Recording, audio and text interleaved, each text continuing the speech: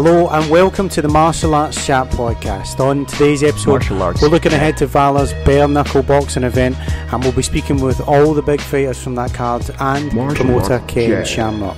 And you know, obviously you've been fighting for a long time now, Mo, haven't you? Like a long time. So what's the secret? You know, what's the secret to your longevity of your fight career? Oh shoot, man. I don't know, man. The man upstairs. Good, man. I keep going, man. Because obviously the way you fight, we know you train really hard for your fights. You come in really like well fit and ready to go. Do you find you just get yourself ready to and you put yourself in the correct situations, which has sort of led to where you are now? Yeah, most of the time, you know, when you ain't dealing with the outside struggles of the fight world, you know what I mean? Just dealing with the normal life, it gets a little complicated when you try to focus on fighting and dealing with the everyday life, the real world, as they say. Yeah, pretty much. Getting in that cage or that ring must feel like the easy part of the job for you, doesn't it? Sometimes. 1,000 times easier. Well, we definitely like watching you doing it anyway. Obviously, I don't know what your home life's about, but I'm sure it's great home life you've got, but I'm sure it's very busy. Have you got yourself a family, Mo, and everything as well? Yeah, I got my family, I got my kids, and I got a bundle of kids. Sometimes they're another job right there to deal with, but that's life for you, man. Yeah, but it must be so cool having your dad as like one of the biggest superstars in combat sports. You know, they must be proud of that with you. Like, how old's the youngest and how old's the oldest?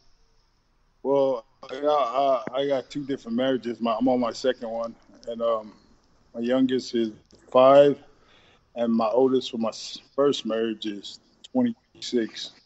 Okay, cool, man. So you've almost started that journey again with the young one again, eh? How does?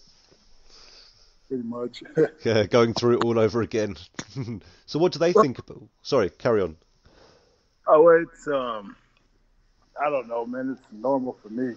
I enjoy my kids and raising them. It's always been something I've. Do they compete at all? Do they do anything at all, like martial arts wise or anything like that? Follows in your footsteps at all? Yeah, all of them trained as self-defense, but my oldest right now, he's competing right now. But all my younger ones, they all come to the school and they take a kid's class and they compete. I try to keep them active in the sport just for, health reasons and self-defense. And do you think it's important as well, kids of a young age nowadays aren't just hanging around on the streets or just playing computer games all the time? It's important they get into some sort of sport where they can feel some sense of achievement as such. Yeah, of course, man. At the same token, I got to be, as a parent, main thing I want to stay in their head, Let them know that, there's this, there's that, There's more to life as such. Yeah. There's more to life than just. Training and one thing. It helps with your mental, and your health. Keeps you out of trouble. Yeah, of course. Keep you out of trouble. You teach that at home with the rights and the wrongs. You know what I mean, and just staying in their ear all the time. But it must be nice for you though to see that they're interested in something you've been interested. You've obviously dedicated your whole life to, And would you see them compete? One that, like you say, your eldest competes at the moment. What does he compete in? If you mind me asking. Oh yeah, he's competing in football. My oldest, he's competed in MMA when he was like 12, 13 years old. Oh wow. He's also fighting on the same K1 card as me in Hawaii. Really? Yeah, they actually put him in. The guys that organized it sort of played some funny business with me, where they sort of put him in with a guy that was way more experienced than he was, where he actually got hurt. That's where I knocked out everybody. That tournament in Hawaii, where I sort of knocked everybody out. Yeah, that was the 2007, wasn't it? Grand Prix. Yeah, 2007. So yeah, what was that like then? What did that, first of all, before the fights even started, sort of thing? How did that feel? You know, fighting on the same card as your son. You know, It was a wonderful. It was a wonderful. I mean, I was a proud father. But when his opponent, they said, was 17 years old, the day of the fight, the guy takes off his robe and he's got tattooed. He's got Muay Thai tattooed on his back, and I was like, this guy is 17 years old. How old was your boy at the time? Huh? How old was your boy at the time? He just turned 14. Oh. The guy I heard was 21, but they said he was 17, and he was green. Yeah. That's disgusting, man. Yeah, very disgusting, man. And I couldn't believe these guys did it. And they said they swore up and down, this guy's only 17, and he's green. He's never had no fights, but they made it an exhibition fight. And yeah. But so what happened then when you saw all this? Did you let the fight go on, or what happened? Oh, when I seen him, I grabbed the towel. But my son was, he's being aggressive. He's been boxing ever since he was like 4 or 5, but he's been kickboxing less than a month. But he was willing to take it just to be on the same card with me. And K1, the K1 guys promised me they would put in somebody that he could beat on that wouldn't be that serious of a fighter. Come to find out, the guy was 21 and had a record already of fighting, and he wasn't 17. The guys who organized it. Yeah. Yeah, it seemed like they're trying to sell the show by having father and son on the same card, sort of thing, you know? Yeah, and they didn't really care about what happened to my son. But he still went in there and did his best, I'm sure.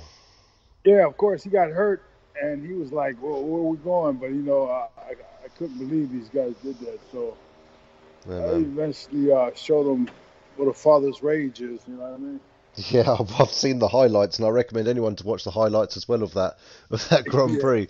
If you want to, this is why you don't upset Mighty Mo. Exactly. That was crazy. Go on. Go ahead. No, I was going to say that's what happens, man. If that's you're upset, generally like upsetting a family member. God, that must have been beast mode, Hulk mode. Oh, bro, man, I KO'd everybody, including Alexander Piskunov. Yeah, I remember, and obviously doing it in Hawaii must have been nice as well. And that was your second one as well, wasn't it? Your second Grand Prix you won. Yeah, that was my second one. Yeah, man, you had such a great. I say, if you look through your career, obviously I don't need to tell you, but the people that are listening, we're talking about a guy as a kickboxer who had 42 fights, 18 MMA fights. You had 3 fights in professional boxing as well, like a couple of knockouts. It's just. You really have done it all, and not to remind everyone, in MMA you had 12 wins, all by finishes as well. Yeah. So and you won a competition. So you spent. Sorry. I mean, I could have did better, but just like I was saying, man, just dealing with a lot of the outside struggles, man. I lost focus a few times, as you can tell by my weight, but I think that's another reason why I never really retired, and because I felt I've always been cheated out of, what my real potential was. Yeah. Just by dealing with a lot of outside struggles. Well, you had a great run in Road FC, though. You won all their open weight tournaments and everything, didn't you? It was a fantastic run. Yeah, I was. Yeah, like I said, man, going into that last fight where I lost, man, it was. I was going through a lot of outside issues, and I didn't even sleep that whole night before that fight. Oh man, and Gilbert Revel's no walkover. Yeah, but he knew what it was, man, I was disappointed. Yeah, you shouldn't be though. What a great run you're home beforehand though, and he was a solid fighter. I'd hold your head high. You're thousands and thousands and thousands of miles away. Well, not thousands of thousands of miles, but you're a long way from home. And but that's what I want to talk about really, is what actually took you to took you abroad, because obviously you went to fight for, I think it was Heroes 8, then you went to Dream and places like that. Like what made you decide you're going to move to Japan and fight over there? in Japan. What do you mean as far as K1? Well, yeah. So sorry, and K1 as well. Sorry, yeah. All your fighting career. Oh, in Korea? No. Just the opportunity was there. I would UFC wasn't giving me what I wanted, and they wouldn't give me no offer or nothing. So I just went the next opportunity I had, and UFC had opportunity right there, and I took it. Well, you had a stint in also you had a stint in Bellator as well, didn't you? You had a good stint there. Yes, I took a loss in the Bellator, fighting what's his name again? The Russian Volkov. kid. Yeah, Volkov. Once again, man, lost focus, dealing with too much outside pressure, and paid the price. Yeah, man. But again, that guy's tearing through the UFC at the moment as well, so it just shows you're still hanging in there with the best. It's just if as you said, if you had your complete focus there, completely different story.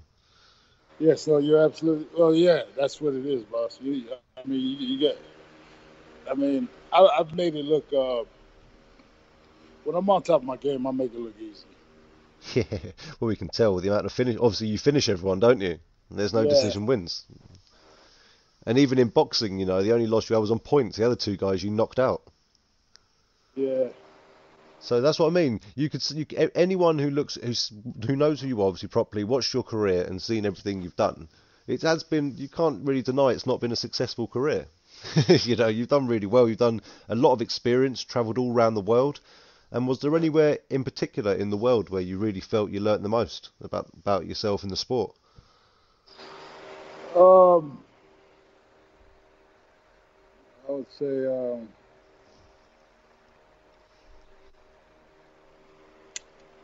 I knew who I was when I was at the top of my game.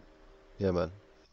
Just I fought everywhere, and I understood where a lot of the times I went in and just dealing with a lot of negativity going into these fights and come from the closest ones to me. But at the end of the day, man, you're a fighter and you got to be able to focus and that's it. And cut all that stuff out, But I was at an older age now. I see that now, and I think that's one of the main reasons why I ain't retired. Because I have a lot to prove to myself that if I stay focused, no matter what, I can finish strong. Yeah, man. Age is just a number, mate. That's all I'm saying. Oh, yeah. Randy Couture fought till he was 49 years old. He probably could have carried on, to be fair to him. Right now, at this moment, I'm destroying everybody. Exactly. I feel the strongest right now. That's it. And I watched just watching some of your more recent fights as well. It's just the spark hasn't gone. You've still got the same explosiveness, but it seems like now you are a lot more focused on your fights, would you say, and focused on what's going on. Yes, sir. Yeah, man. It's really, really showing through. So, obviously, you've had such this great career for all these different sports, different countries, different disciplines. How did you find, though, transitioning between all these disciplines through your career? Like from the K1 rules to MMA rules, just to boxing rules. How did you find, like, moving between all the different rules and things like that? It's funny. It's funny you say that because my life was growing up doing all that in one package. We wrestled, we fist fight, we boxed, we kicked. Ever since I was a youngster, I did everything, and I played American football, and I just, I was at my age now. I still do a lot of those things, basketball, football. Sometimes I play with my kids and those sports, and it's never ending. I mean, to me, it's normal. It's like an everyday thing. But I grew up with boxing and wrestling, mainly. Yeah. So is that what you were doing then before you entered the world of like MMA or kickboxing? It was just mainly wrestling, yeah? Yes, sir. Boxing was that like, and wrestling. Was wrestling, was it at school you were doing wrestling, like high school and things like that? Yeah, American football, American wrestling, collegiate wrestling. Yeah, man, that's the thing. You guys over there, I know it's getting better in the UK and Europe, but you guys have the such fantastic collegiate wrestling skills over there. and it proves that a lot of our UK fighters and European fighters heading over to the States and, you know, spending training camps with guys like yourself, you know. Yeah.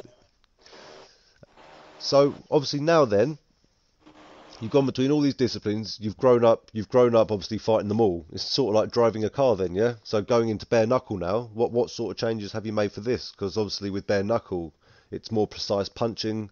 You can't just obviously punch anywhere in the head. How have you prepared? How have you prepared for this, wearing gloves your whole career? Wow, just a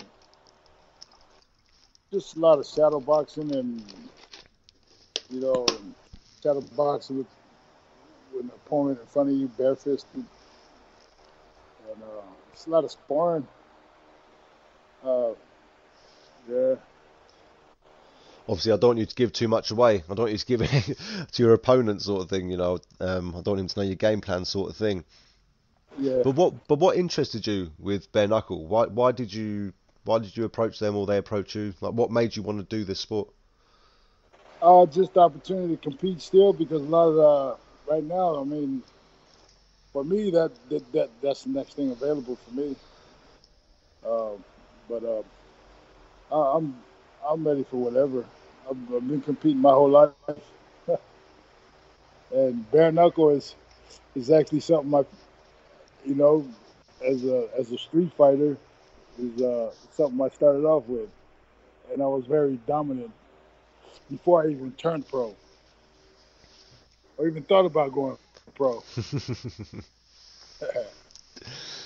So you're confident going in. You're confident going into this fight, and obviously after the fight, if you win the fight, or should I say when you win the fight, is it something you'd like to keep on doing and competing in that, or would you just wait until any opportunity comes your way? Yeah, I would wait till any opportunity come, or I would keep on doing it if nothing else comes, because I just want to compete, and I mean I can't stop competing until the good man upstairs tells me I can't. As far as I know, I'm healthy. I'm as healthy as a horse, and strong as ever. Well, no, and as I said in your one of your like more previous fights, like more recent fights, you can tell you still got the same spring in your step you did back in the day, sort of thing, you know, back in the Road FC days, back in the Bellator days. Yeah. So I feel way better. Trust me. You're gonna see some fireworks this one, and this. Hey, like I said, like I told him, he's already talking smack. I said, hey, make sure you don't blink. That's how fast my hands are coming. And powerful. So, do you know much about your opponent? Like, tell us who your opponent is. Obviously, the people who don't know, and obviously tell us a bit about him. Or Sogoju, whatever his name is. Yep, Thierry Chocoju. Yeah. Yeah, I see him. He's active, lighter weight class, but he's messing with a lot more muscle and power now, and speed. So I see the way he moves. I think, but you know, everybody knows how I can adjust different styles. Especially now, I'm more focused. Training very hard, nonstop. But yeah, he's messing with a lot of power now. A lot of power. So how much bigger than him are you, and like what weight class does he usually fight at, for people who don't know? And you know, is he coming up? Is he having to put on quite a lot of weight for this, or are you going to be weighing in? No. Oh, right now I'm at 264. And what's the limit? I'm at 264 right now. Okay. And what soccer do you actually reckon? About 235 or 240, I think, or something. And you feel you've got the speed on him still as well. Oh yes, I see the way he moves.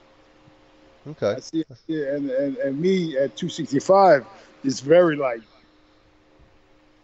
I mean, last time I was 265, 264, when I fought Raymond Bonyaski, or when I was in Bellator and I KO'd the guy. Hence the open weight tournaments. What were you? Do you mind me asking? What were you weighing in Road FC in some of those fights? Up in the 290s. Oh, fantastic! No wonder you're knocking it.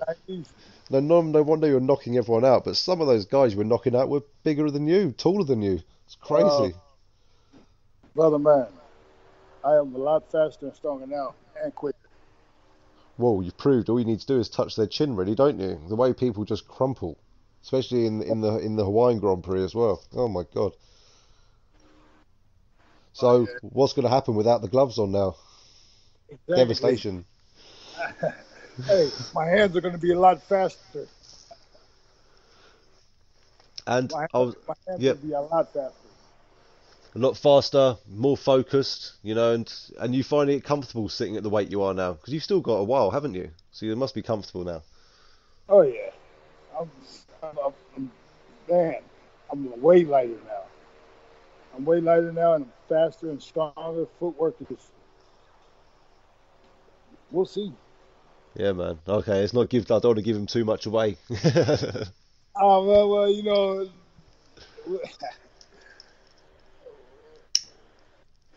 it's going to be. I feel good, fast, strong, and powerful. No, that's it.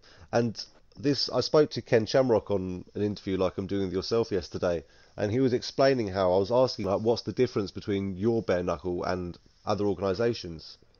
And he's very adamant. It's all about he's going to have no ham wraps. Did you know about that?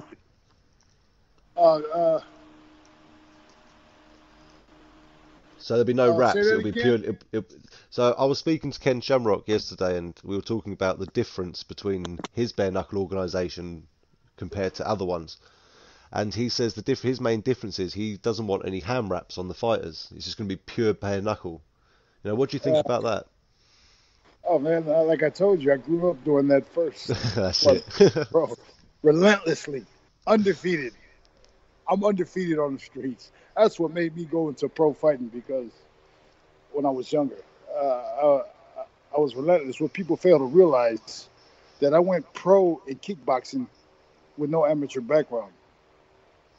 That's what people fail to realize. That's what all my fans fail to realize. Every fighter out there. I went pro in the professional world of kickboxing, KOing guys with just my hands and learning how to defend the kick. It was it's a new day Mike Tyson. It felt like just coming in and knocking everyone out. Oh yeah, come on, boss. You can look it up if you want. I don't have no amateur background going into the kickboxing world. My hands be super heavy. Yeah, that's amazing. I see again. I've learned something myself, and I've known you for a while. No, it's really interesting to know. Straight in. That's probably why they probably underestimated you, and they probably thought, Jesus, this guy, who's this guy? Exactly. I mean, even though I took some kicks to the face and the legs, you know what I mean, but it's still I was built like a tank. Yeah. What doesn't kill you makes you stronger, and it obviously makes sense with you. So, and also, it must be some sort of Samoan power that you guys have. You got Mark Hunt, the Super Samoan. He knocks people out when he touches people on the chin, and the same thing with you as well. What is it? What's over there in the water or the food you're eating, guys? Yeah, I don't know, man. I just know that I was able to. I was blessed to be able to do what I did. You know what I mean? Coming in and dominated like I did,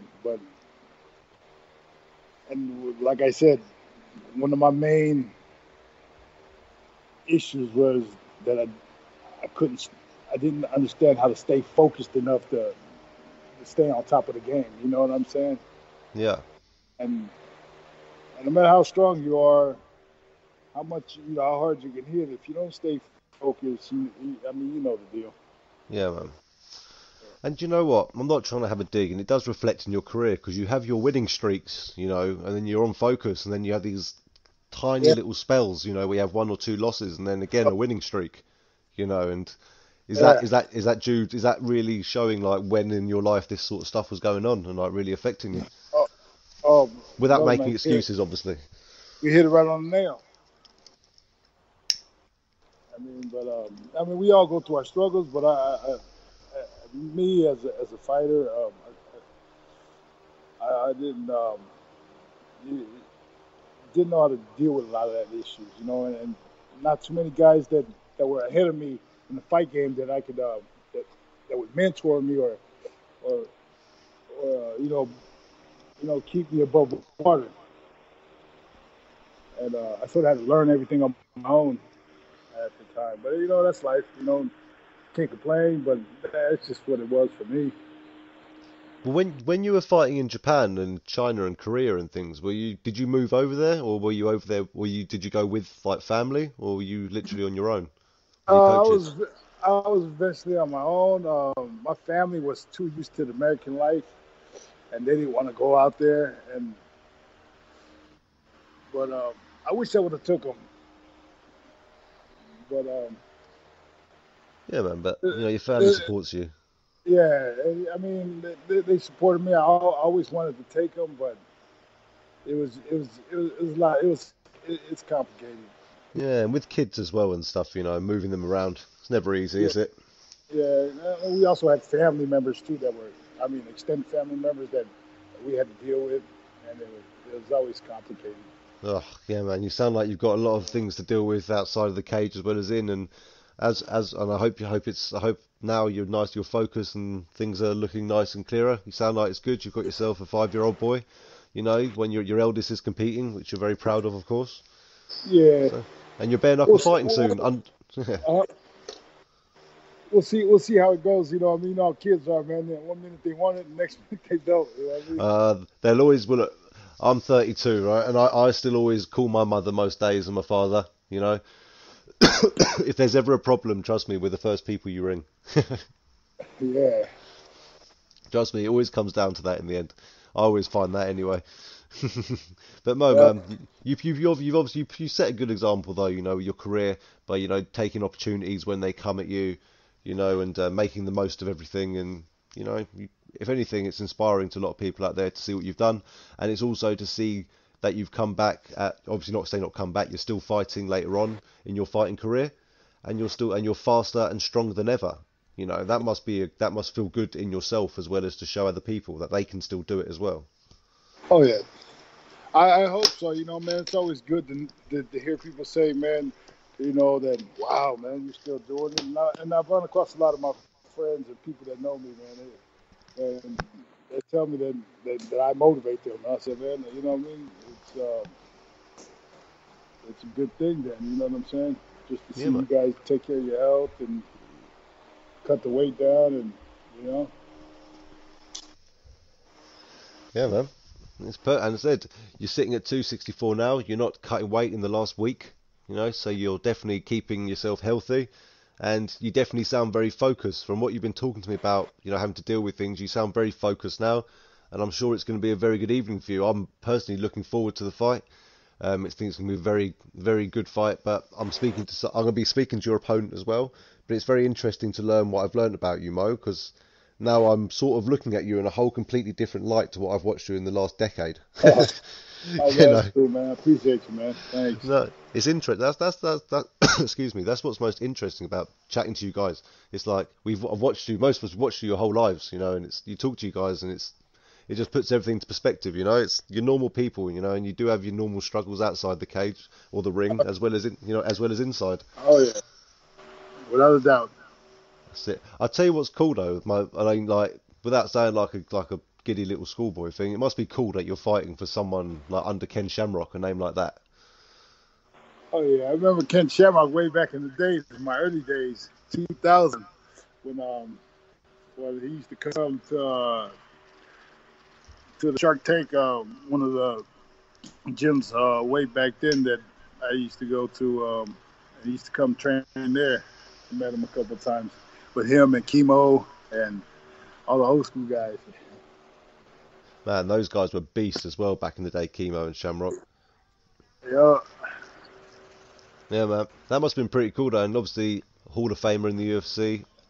He's done it all. He's even gone to WWF, the guy, and then he's still fighting in the cage. It's incredible what he's done. So yeah, and how does it feel, fighting in their debut event? Their first ever event they're putting on. It's having so much interest already. Like look at I'm calling you all the way from the United Kingdom. It shows you how far this is spreading, and you haven't even had an event yet. Oh yeah, I was surprised. It's an honor, but just for me to compete in great shape and to represent this organization is An honor for me. I mean, you know, I'm a fighter. I just want to go in there and represent who I am in a real way.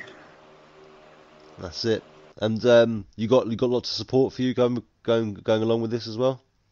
Oh yes, I got people in my city and family, close family members, and I'll have my brother and my coach, Joji from Ikusa Dojo, and two of my younger boys there with me. Have your younger boys ever seen you fight before? Oh yeah, they have all seen me fight. They always watch my videos. No, but have they ever gone to the arena to see you fight before? Oh yeah, at a venue. Yes. My two younger ones that will be there, this will be their first time. I actually got three of them. My bad. I got my oldest, the one that's competing now, he'll be there. Well, that's nice then, mate. You're gonna have all the family there, and it's gonna be a nice moment, you know, when you win. So look forward to it. Yeah, man, it's gonna be great. And again, another great opportunity comes your way. So yeah, mate. Yes. Grab it with both hands. I'll tell you what though, Mo, I know you're sitting at the gym at the moment, and I will let you get on to training. But before I let you go, I just want to ask the question, which I know a lot of people will. Obviously, your real name isn't Mighty Mo. So what's the backstory on Mighty Mo? Oh well, no, Mo is something I've always went by ever since I was a youngin'. But I have a first name. I'm a junior named after my dad. But Mo is. Mo was only when I had to go to school and the teacher would call my name and they'll call Ciala. Ciala is my first name. That's my dad's. I'm a junior after my dad, but Mo has been my name ever since I can remember. And going into the fight game, Mighty Mo came from a lot of things.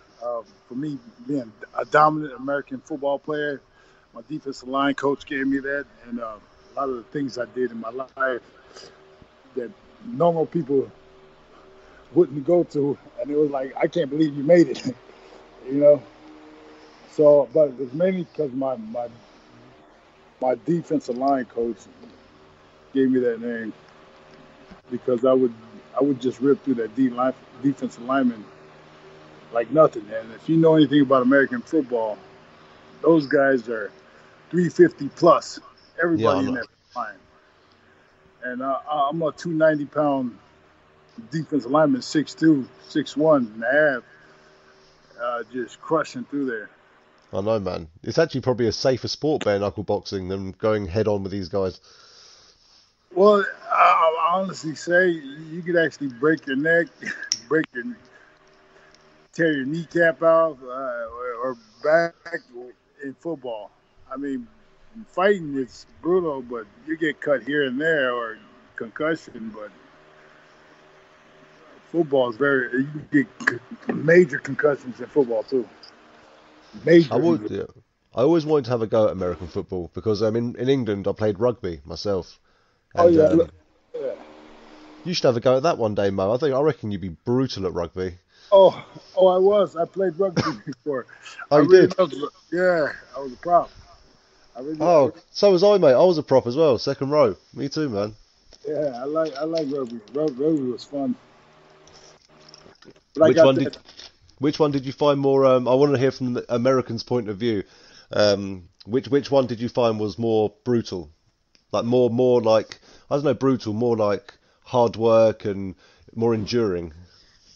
Oh man, American football by far. Oh man, I'm for real. American football, they deal with a lot of angles, attacking in angles. So your vision's got to be sharp, like real sharp, because a guy that could be standing right beside you could rip your kneecap the other way if you ain't smart. Yeah, because the difference between obviously American football and rugby is rugby you can only pass backwards and you can't do off-ball tackles. Yeah, you know? Yeah, and there's a certain range where you can't just come from the side and tackle somebody. You got to sort of give them a certain distance before you make it. Yeah. it's more safer. Yeah, man. But Well, definitely. It was more funner to me. Rugby, I like rugby. Yeah, rugby is good fun. I get to run the ball. Yeah, just give you the ball. And we'll just go behind you and just make a ruck and just push. I was a fullback / running back in high school. So yeah. I was known as a juggernaut. As soon as they give me the ball, I'm crushing through anybody. Yeah, and that's just 300 pounds of speed and actually, muscle. I was only 230. Oh, okay. 220, 225, 230. But I could run and hit hard. It's a beat. Yeah, I bet you're a big guy as well. I was just built. I was able to run and hit hard. That's it. And helmet to helmet. Oh, brutal, man. That can't feel good. Yeah, man. Well, fair props to you. You obviously know how to take a shot then if you need to. So I'm sure you're not worried about pushing the fight forward and putting on the pressure. Oh, good. All right, I'll tell you what. Also, before I let you go, do you want to give a shout out, if you haven't already, to any of your training partners, coaches, sponsors, anything like that, before I let you go? Yeah, I like to give a shout out to my coach, Joji from Martial Arts Kuza Dojo in San Bernardino, California, and my sparring partners, Brandon and Finau.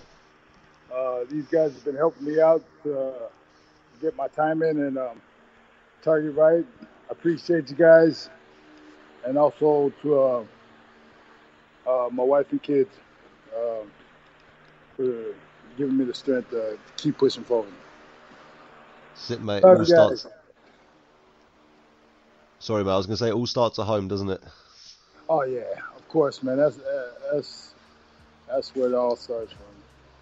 Yeah, man. Well, I tell you what, Mo. It's been an honour to speak to you again. Someone I've watched for a while. And it's been really, really honoured to speak to yourself, and I honestly can't wait to see you fight again. I love that you're still fighting. I love that you're feeling stronger and better than ever, and I can't wait to see you have that fight in Valor, man. It's gonna be incredible, and see what you do after that as well.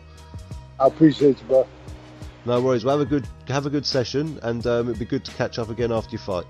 Anytime, brother. All right, take care. Cool, Mo. You still there? Yeah. Hi, man. Just want to say before I let you go, obviously the recording's off now. Was that okay? Everything all right with that? Yeah. With the interview. Yeah. Yeah, it was cool, bro. Whatever you need, man. I'm whatever, man. As long as it works for you guys, I'm good. Of course, mate. Yeah, I just didn't want to keep you for too long. That's all, because I knew you had to train. Okay, no worries. Whenever you want to call, just send me a text and let me know if you guys want to. Yeah, mate. All right. Cool. And as soon as the interview's out, because we're interviewing about 6 of the fighters, and we've interviewed Ken Shamrock, we're going to put it out as one long show. So once it's out, I'll send you the link, and you can have a listen to it with the family or whatever. Okay. I appreciate you, brother. Cool. Have a good training session, man. I appreciate it. Thanks. Bye, mate. Bye. Hello, my name's Chris Allen, and this is the Martial Arts Chat podcast. Today, I'm being joined by a veteran of the martial arts world. He's done it all. He's fought everywhere, and now he's coming back to the US to fight in Ken Shamrock's new Valor Bare Knuckle fighting. It's one and only Mike the Marine Richman. How you doing, sir? I'm doing fantastic, man. Thanks for having me. No, I really appreciate you taking the time out of your busy schedule. There's quite exciting times coming up for you at the moment, isn't there? Yeah, definitely some exciting times, especially with this new promotion making their debut. They look like they're kind of making this a big thing, a big type of event. Their first event's going to have that direct TV dish network, that big cable satellite, I should say that big satellite pay-per-view type of viewership. Yeah. Not only their internet viewership, but they have that satellite TV viewership, which is huge, I think. So, they're kind of all in on this promotion, so I'm kind of pretty excited about that. How does it feel? In my eyes, as a fan of the sport, Ken Shamrock's a legend to me. In my eyes, iconic to the sport. How does it feel fighting for something, going onto an organisation which is run by himself, especially someone who's been in the cage and done the experienced it all himself? Yeah, I think it's pretty badass. You know, you have a legend like him that's getting into the bare knuckle fighting, the bare knuckle boxing scene. I mean, he did fucking, sorry for swearing. He did That's all right. he did bare. I mean, he was fighting bare knuckle in the UFC, bare knuckle MMA. So him getting into this and being all about it is a pretty cool thing. And also to work under someone like him, great, must be fantastic. Gives you the opportunity to carry on a career. It's because obviously you started after you finished your MMA, you went to BKB in the land I'm talking to you from now in the UK. Yep. First of all, I want to ask you the question probably everyone's probably asked you a million times. What made you decide to take the gloves off and just keep it stand up, opposed to full MMA? I've always been a fan of boxing. I really enjoyed boxing. Like I said, I have 2 pro boxing belts as well. My MMA style is kind of based on stand up, and I'm just always the most comfortable standing and exchanging punches. And I'm just was super intrigued about the whole bare knuckle thing. I love the aspect of bare knuckle. I mean, you got to play. The style of bare knuckle is different than boxing. You can't have a big high punch count. I mean, if you punch the wrong area, you punch your elbow wrong, you punch something wrong, you're messing up your hand.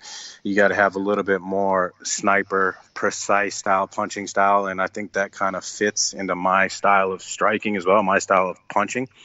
And it's just, I don't know, that type of like pugilist combat, the gentleman's pugilism. I love it. I just I knew my style. I knew my mindset.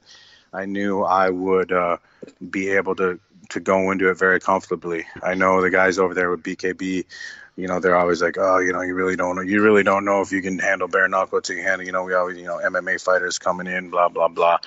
But I do say I think a lot of MMA fighters can transition to bare knuckle easily because they're used to throwing with tiny little gloves on. So I think they have a good transition. I mean, I'm not saying boxers won't have a good transition when we're starting to see more and more of them do that. But yeah. I think that helps them with the smaller gloves transitioning to bare knuckle. No, as you said, because bare knuckle isn't just your standard boxing rules as such. People might see you knock someone down, they get like a potential 10 count, Yeah. There's a lot more to it, because just explain to everyone that they might not understand. You can actually clinch your opponent, can't you? As in stand clinching and dirty boxing for 3 seconds. Is it the rule? Can't remember. Well, I know. See, I'm still unsure how Valor bare knuckle is going to operate. If they're going to be more of the American style, how bare knuckle fighting championship is, where they allow I don't know if they allow just continued clinching until they just stop the punching. Where BKB. Over there in the UK, it was much more like traditional. It's essentially boxing without gloves on. So they didn't really allow much dirty boxing. They might let a punch or two slip, and then I was like, hey, kind of like you wouldn't allow it in an actual gloved match. So I'm not sure which way the Valor is going to go, but I mean, I'm comfortable with both styles, whether the clinching dirty boxing style or just, your traditional gloved style boxing. Well, you would have trained dirty boxing quite a lot anyway for your MMA career. Oh, for sure. Yeah. So do you reckon that helps a lot? Is that something as an MMA fighter you can really take into the sport if they allow that rule? Yeah, I think I definitely can take in the sport. I mean, utilizing the clinch, but also kind of getting out of the clinch, staying away from the clinch. I mean, I didn't really I would throw a couple of, I wasn't big into dirty boxing clinch style, but I knew how to do it if I needed to. So it's one of those things where the capability's there. I definitely like the more traditional style of just straight boxing, slipping, rolling, staying in the pocket. I do like that traditional style, but I definitely have the ability with the MMA experience of grappling, clinching, and all that to dirty box as well. So did you actually ask to be involved in this in BKB, or was it something? You wanted to do? I remember, did you ask to do it, or did they approach you? I hit them up because I saw it, and I told them I was interested. Mm-hmm. And I had communications with Jim for a little bit, and he was like, "All right, cool." And I knew I was still kind of dealing with my MMA stuff, And then he finally got a hold of me. He's like, "Hey, you still interested in doing this?" And I'm like, "Yeah, absolutely, 100% I am." You know, I wanted to get on. I saw they were doing big things over there. It was word that it was going to start happening over here. You know, I wanted to be a part of that. I didn't want to miss my opportunity to really get into this scene and make a name for myself in the scene, you know, while I still have some years of good competitive fighting left in me. So he hit me up, and you know, then they scheduled the match, and then we made it happen. I was originally supposed to fight Cody McKenzie. That fell through, and then I ended up fighting that Marcus Gaines, and I fought him at 185 pounds. Now they do it a little differently. They do kind of like a day of weigh-ins. Yeah. They don't do so I fought at 185 day of, and like I didn't really cut any weight. It was fantastic. I actually enjoyed it. I felt confident being bigger and not having to worry about cutting water weight. 185. Just sorry to interrupt you. Correct me if I'm wrong. You fought at 135 before, haven't you? Yeah, I did. Yeah. Okay. Just double check that. Yeah. Yeah. So, but here, you know, this would be your traditional boxing or MMA, you know, day before weigh-in type of deal. So I'm gonna drop down to 175 for that. I do enjoy being bigger. My days of cutting down to 45 and 35 are definitely done. 45 is definitely done. Even 55, I might not even consider going back down to that. I mean, maybe. I enjoy being kind of like bigger, thicker now. You know, being 34 years old, my days of cutting the big weight cuts are kind of over.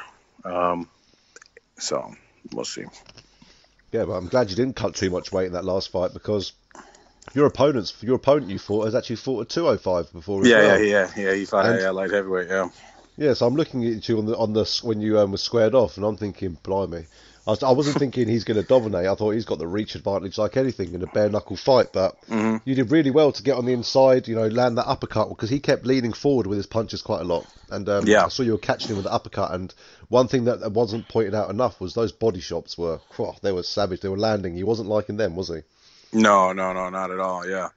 Yeah, I definitely was picking up that he wasn't utilizing his reach good enough.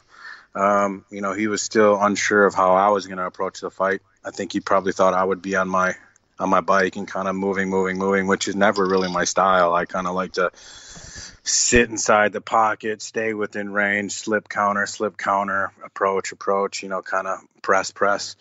And I think that kind of threw him off, that because I'm sure he saw me, you know, he knows that I fought at bantamweight, so he's like, this little fucking guy isn't going to be fucking getting up in my face, which I was really comfortable to go in there and just let it fly, because I just knew my skill set. I knew the size wouldn't really matter unless he just has some dynamite punching power that I wasn't aware of.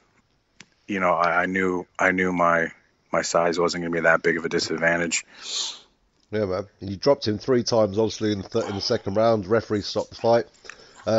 So yeah, you must be thinking to yourself, what are you thinking going through your head then when you're thinking, oh, I've finally done what I wanted to do. I wanted to try this bare knuckle fighting out. I've got in against a guy who's been changed last minute. He's massive. He's fought at light heavyweight. What were you thinking after you won that fight, apart from the fact, obviously, fantastic? Like, were you thinking, what's next? Or, right, this is what I want to do going forward? Yeah. I was super amped up. I'm like, hell yeah. Like, I wanted to be a part of their little movement they had going. I was excited to get back in there. I wanted to keep, you know, start going after their quality talent, and just keep fighting in the bare knuckle scene. And then it was just kind of like, I kind of got pushed back, and it wasn't really, to me, it didn't seem like I wasn't that much of a priority. And I understand it costs a lot of money to fly over an American fighter, and then you got to pay for the American fighters' cornermen, all their stay. Like, it costs a lot of money, especially if you don't have that big financial backing. I'm not saying they don't, but it didn't seem. I just felt like, you know, I felt like I was a good product for them to put out there. But I mean, maybe they didn't see it that way, or it was just kind of like it seemed like a one and done type of thing. And then I got offered a fight against Barry Jones after a year. Like, it would have been rolled up on a year of me not fighting for them. And then there was like, all right, we're going to get you November. All right, we're going to get you next week. And then I got to the point where I'm like, all right, these dudes are never going to, never sign me a fight. So it's like, and I'm a manager of the biggest chain. I'm a manager of a strip club, the Spearmint Rhino Gentlemen's Club in Pittsburgh. Like, I'm a busy schedule. Like, I can't be grinding and training all day, every day long, waiting for that fight opportunity. So I like to lift weights, and I like to do those type of things. So I got big, and I got like up to like 210 pounds. Wow. 210 plus pounds, and then they offered me the Barry Jones fight at like 168 pounds with like 4.5 weeks. I'm like, dude, I can't drop down to 168 pounds at that time. So then it turned into, oh, see, we offered you a fight, you didn't take it. It was kind of one of those moves where I'm like, really? Yeah. Like, oh, it was one of those, like, you offered me a fight, but I turned it down. Like, all right, well, let's. You could have been like, all right, let's meet at 185. Let's meet at 190. You know, I might take a short notice fight like that, but I'm not going to spend 4.5-5 weeks trying to lose all that weight. That's what I'll be focused on, is losing weight instead of really fighting. And Barry Jones, he's a tough he's a tough dude. He's a quality opponent. I wish I would have got, your traditional 8 weeks. And I was a fill-in guy. So, like, I wasn't even the first choice. I was the American, like, oh, shit, we need an opponent. His guy dropped off. I asked Mike Richman, and it just didn't work out. I'm like, dude, I'm over 210 pounds right now. Oh, okay. And then when I had a little, getting frustrated with them not booking me, then we kind of had a little spat. And then it was just, I have nothing but respect for the guys. What they're doing out there is fantastic. And but I just wasn't a part of their cards as far as moving forward. Yeah, and what you said, it could be because of obviously the long distance travelling and everything like that as well. Smaller organisation. But again, look at someone, this is no disrespect to them either, but one of their biggest names was Mark Godbeer, at the organisation. Mm-hmm. And now he's joining you at the same organisation as well. Right, yeah, for sure. So, again, Mark fought with him, several months ago. And now he's over here. So it's like, those things happen. I just figured, the disappointing part of me, back to the original question, was after finishing Marcus and feeling super comfortable in there. I know he had a very nearly 500, I don't know, below 500 or above 500 MMA record. So like, oh yeah, well, he was a shitty MMA fighter. It's like, okay, yeah, I understand that, but like, I fought a dude who fought at 205, 185. I fought at bantamweight. I went in there comfortably, not even blinking an eye, batting an eye, like whatever, let's throw down. I was jacked up to be like, all right, I'm going to be fighting Bare Knuckle every 5 months. Like, I'm going to be part of this freaking thing out here. Hopefully I can fight for one of their titles. I can make a name. And it just really didn't happen. And I waited and waited because I still want to do mixed martial arts. I mean, after coming back, my first featherweight back fight with MMA, that was a disappointing time in my career. I was in a shitty spot. I was cutting way too much weight. Those fights for the second LFA fight, I got robbed. I did. The first one at 45, it just was a shitty time. I fought a great opponent, and I cut way too much weight, and I mentally just wasn't in the game. So like, I wanted to stay in MMA and do bare knuckle, but then I was so jacked up about the bare knuckle scene that I'm like, all right, let's keep. And then I was like, all right, man, we'll get you on the next card. Oh, sorry, we'll get you on the next card. So then I didn't book any MMA fights. I'm waiting. And then I just kind of wasted a year of competition. Like I didn't fight for anybody for a year, and that was kind of really frustrating thing for me. But whatever. Well, yeah, because obviously you're a guy who likes to keep active as such, and you know what? When you're in the MMA world, as many people want to debate it, you did dominate that world because you had 8. You'll look at your career, man. 18 wins, 16 of them were finishes. You know what I mean? First of all, that's something not a lot of people can say. 15 of those 16 were first round stoppages. And you were never submitted in a game where you were a great stand-up fighter, but you were never submitted. So it just goes to show. So that's definitely, you've definitely left your mark in the MMA world. Yeah, I fought definitely a lot of good. I mean, I fought a handful of black belts, fought a lot of tough dudes, a lot of tough quality opponents, and there was a hope that I was gonna get back into the scene. Stringing some wins, get my mind right, get my life kind of in order, get the weight resituated, find a good comfortable weight class. I would either go try to rally back to Bellator for one more run, or see if I can get to the UFC, do one more run, and just kind of the whole waiting on BKB, see if they're gonna still, like, it was just kind of like, in hindsight I should have just kind of been like, all right, cool, I'll just refocus on MMA. If they ask me for a fight, they ask me for a fight. But like you said, it was one of those things. After the fight, I'm like, oh fuck yeah, this is it. Like I'm gonna be I can be one of these bare knuckle stars. I feel comfortable in here. I feel so comfortable. Like I feel this is my style of fighting. Like I was born and bred to fight like this. It just didn't play out that way. So it is what it is. I'm not mad about it now. So fair enough. No, fair enough, man. It's good stuff. And what I was interested in is we all know the other, I don't talk about too much, obviously the other bare knuckle fighting organisation, BKFC, which is obviously very popular as well at the moment in the States. Did they approach you at all? Was that something you're interested in? Like, don't get me wrong, Ken Shamrock, I think both companies are going to be just as fantastic as each other. But I actually believe, do you believe, is it the Ken Shamrock thing or what was it? Well, I mean, I know a lot of... It was the BKFC did. I was kind of in touch with them a little bit, but then originally Sean Wheelock he's one of the commentators. He was an old Bellator commentator. I know Sean Wheelock's an amazing guy, and he commentates for BKFC. So he kind of originally put in a word to David Feldman when they were getting started, like, hey, this is one of the guys you should sign. He's perfect for this. Styles of fighting. He's perfect for this. Well, then I already ended up signing with BKB. So then David was like, all right, well, he's already signed to the UK promotion. Like, I can't go after him now. So then I was signed for a year with them. And then when I got out, I was kind of in contact, which I thought I was in contact with David. I thought he ran the Instagram account, but it wasn't. Apparently it was some guy who doesn't even work for him anymore. Then I kind of talked with Sean, and then he kind of reached out to David again. And then the funny part is, right when I was in contact with Valor BK, and I was getting ready to post about that, then I got a message from David like, hey, so you still interested in fighting for BKFC? And I'm like, well, yeah, I am, but now, like, it was kind of one of those things where there's some Bellator guys that are working with Valor BK, and I like them and I know them, and I was kind of like almost kind of gave them my word, like, hey, I'm interested. And interested in fighting for their organization, and it wasn't something where I'm like, oh shit, BKFC's calling me now, all right, fuck you guys. I was kind of like, I'm committed to seeing where this thing goes with you guys.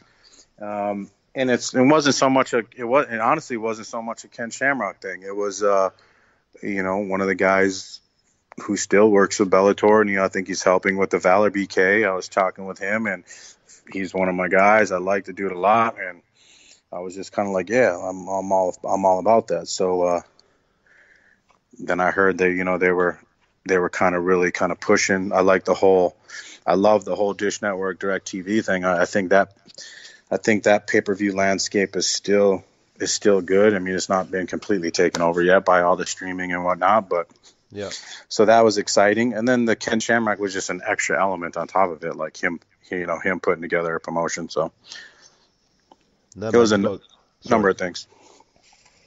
Yeah, man, and it's great. I've spoken to someone else who's fighting that evening as well with you guys. That Estevan Payan as well, and you both sound very pumped, ready to get into this sport and get into this organisation. And hey, why not? You're fighting all over the place. And is there anywhere in particular you felt you like? Out of all the organisations you've worked for, I know you haven't worked for Valor yet, obviously, but out of all the organisations, is there anyone in particular which you felt you'd learnt the most from, or benefited the most from? Like including MMA? Including everything. Yeah. I think obviously Bellator MMA. I mean, I fought for them 12 times, and they were all big fights. They were all TV fights. So they were all. That was a huge experience for me. It was that high level. That production on TV, the aspect, that whole high level promotion aspect of it was, I think it was probably the most overall learning, understanding the game and the fight business and all of that, just kind of being comfortable with it all, the whole process and whatnot. I think that was definitely still the most valuable. The most valuable. Yeah, look at Bellator now as well. Yeah, I mean, I fought 3 fights under the Scott. 3 of the 12 fights are under the Scott Coker era. So and now he's taking it to even another whole level. So yeah, I mean, good for them. That's awesome. No, man, it's good. But you say you're almost like you could say you're one of the veterans of Bellator. You know, not many people can say they've had 12 fights in such a large organisation. You Yeah. know, so and as I said, you were on the featherweight tournament as well and all that sort of stuff. So you know, you've had some great experiences with all these different organisations. And how long have you been going for now? You think your first pro fight was back? I think I'm reading it 2008. Is that correct? Yeah, my first professional MMA fight was 2008. I got out, I want to say April 2008. And it was one of those things. It is April. Yeah. I got out of the Marine Corps January of 2008. I was just like one of the main reasons I got out. I wanted to pursue the MMA thing, and I was like, I want to get out, find a gym, I want to train, like I want to get into fighting. And in hindsight, looking back, I'm like, holy shit! Like I've got out in the Marine Corps in January, and I fought my first pro debut was in April. I'm like, the beginning of my career could have been a disaster. Like looking back, I'm like, there were so many things I didn't even know. It was one of those things where, I mean, it just kind of worked out. Thankfully, I didn't. Matching was good and all that, and it was kind of built up a good way. But even still, I mean, I didn't take any amateur fights. I didn't have a huge background in really any aspect of fighting. I, grew up boxing. I wrestled, but I wasn't a collegiate wrestler. I wasn't, nothing like that. I got out of high school and joined the Marine Corps. So it was like, and then I got out of the Marine Corps and I just wanted to fight. I thought I had what it took to do it. So it was like, get out, let's find a gym. All right, let's find a promoter. All right. And then I'm booking a fight. And then next thing you know, I'm fighting. And, several months later, and then my career just kind of started from there. So we're going over 10 years. Blimey, man. What a great story, though. So, what was it that initially caught your eye to do combat sports, like before everything, even before you started boxing and stuff? What was it that you thought? Did you see UFC or something on the early days of UFC or Pride, something like that? Honestly, I was a big boxing fan before mixed martial arts. I was a huge boxing fan growing up, and then then obviously mixed martial arts came out. Even when it first came out in '93, I mean, I wasn't really watching it in '93. I was still super young. I mean, we're talking about third grade, yeah. And I remember going back and then watching old videos of the beginning UFCs. But I was growing up, watching boxing, and then I love the aspect of boxing. I wish, in looking back, I'm like, I wish I would have started boxing at a really young age. I wish I would have got into boxing early. And I've had a handful of people in the boxing community be like, dude, you missed your calling there. I'm like, yeah, it is what it is. I wish I would have kept boxing when I did start pro boxing, and I wish I would have got more fights and more experience. But I do love watching mixed martial arts. Once that really started picking up and gaining steam, I was probably in high school at that time when I was really getting into it. I'm like, I can do this. And it wasn't like an arrogant, like every dude, like I can fucking do that. It was more like I believe my mindset. I just that type of guy. And then it really kicked in the Marine Corps. That just added that extra, that attack, that aggressive mindset. And that was kind of one of the reasons I got out of the Marine Corps. I was going to re-enlist. I had my re-enlistment package. I was getting ready to stay in the Marine Corps. I was on my third deployment in Iraq, almost going to stay in, teetering about getting out. And I told my platoon sergeant, at the time his name was Staff Sergeant Blanco. He ended up retiring just recently, first sergeant. And I remember telling him, I'm like, dude, I was a sergeant at the time. I'm like, I'm getting out. I want to pursue fighting. I want to get into mixed martial arts. He's like, dude, you're fucking crazy. You're not getting out. I'm like, yeah, I am. I'm going to get out and try this. Like, I don't want to look back, and I don't want to be like 10 more years down the road, fucking drinking a beer, watching a UFC and be like, yeah, I could fucking do that. Like, I wanted to actually do it. I'm like, what's the worst case? Like, worst case scenario, I get out. I'm nowhere near as good as I think I could have accomplished, and I go back to the Marine Corps. I re-enlist, and I ended up getting out. And that same platoon sergeant, I had him in my corner for a couple of my fights. Whenever I fought in California, he was there. He was in my corner for my fight against Nam Fan in San Diego, and I remember when he was in my car, he's like, "Fucking, remember when you told me you were gonna get out?" And I remember you told me you're gonna get out and you're gonna do MMA, and I thought you were fucking crazy. You're like, dude, I'm so proud of you, man. You got out, and you just like went after it in your dreams, and you accomplished it. And I was like, yeah, that was pretty cool hearing that from him. So Yeah, especially with someone you've had so much respect for so long, right. Such a high stature in the army as well, someone who's been there. They were your second family. Now your second family are your guys in the gym, Like, do you train anywhere in particular? At all, any particular gym? Oh, well, my big gym in Minnesota was the Academy, under Greg Nelson. He's had a lot of names under him, most notably he, trained Brock Lesnar for all his fights, but, and then he had, Sean Shirk, which is, the big lightweight champ for long, the muscle shark. Watch that guy circuit on YouTube, anyone, by the way. God, scary. He's the greatest guy ever too. Like, you meet Sean and he's just like the freaking coolest dude. And now he's just in the business of buying houses and flipping houses. He used his money and he invested in a business, and he's doing great. So like, he had a plan, and like he's a very successful businessman now, and it's awesome to see that. He's the nicest dude ever. And then now out here, I just train at a boxing gym out here in Pittsburgh called Jack's Boxing.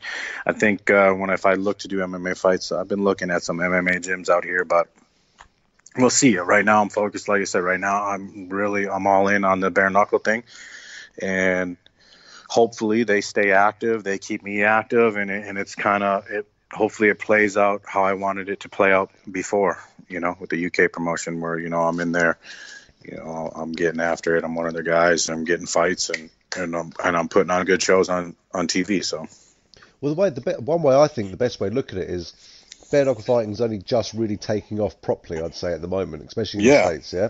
Mm-hmm. And it's like when UFC took off properly, everyone now talks about the Forrest Griffin fights with Stephan Bonner, talks about Hoist Gracie of the world and things like that. Yeah. You're actually starting this sport, really, in that time. So, you stick in this sport, you keep doing what you're doing, you become one of the pioneers of the sport. And is that something, you'd love to happen and pursue?